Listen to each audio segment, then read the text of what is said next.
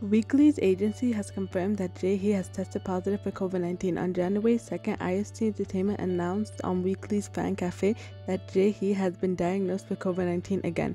Here is their full statement. Hello, this is IST Entertainment. We are announcing that Weekly member Lee Jaehee has tested positive for COVID-19 again. Last weekend, Lee Jaehee experienced cold symptoms and immediately went to the hospital to receive treatment after she was tested for COVID-19. Excluding Lee Jaehee, Weekly members Sojin, Monday, Seon, Jihan, and Zoa received negative COVID-19 results.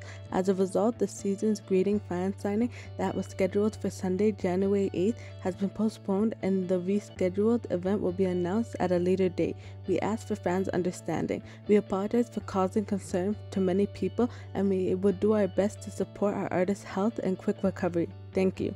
Wishing Jaehee a speedy recovery.